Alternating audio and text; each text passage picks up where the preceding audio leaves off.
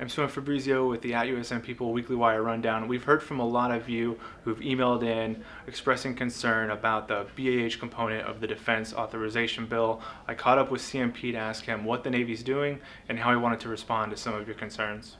The MC1 is a great question, and I have gotten that feedback from sailors in the fleet through direct emails and also reading a lot of the social media blogs that are out there on this particular topic. And I completely understand the anxiety and the stress that this is bringing on our sailors.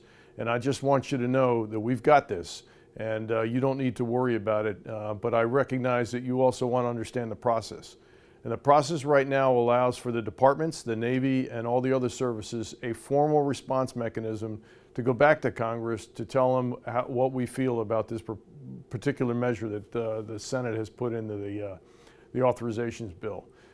Thanks to your feedback and the comments that are very instructive, we've included that in our formal response, many of those comments in our formal response to Congress. And they'll have a chance to consider that before they make any formal vote on the authorizations bill.